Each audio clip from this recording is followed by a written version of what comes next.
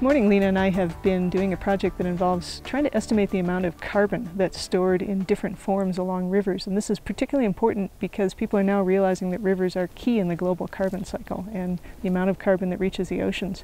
So what we're doing here in Rocky Mountain National Park is looking at much less altered rivers and how much carbon they store, where and how it's stored, and the mechanisms responsible for that storage.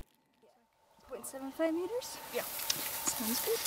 The GSA grant was really critical for me to carry out field work for the second portion of my PhD work, and the field work was really important for me to develop as a field scientist and also to actually collect the data I needed to carry out my PhD work and to have a better understanding of channel change and ties with the riparian ecology.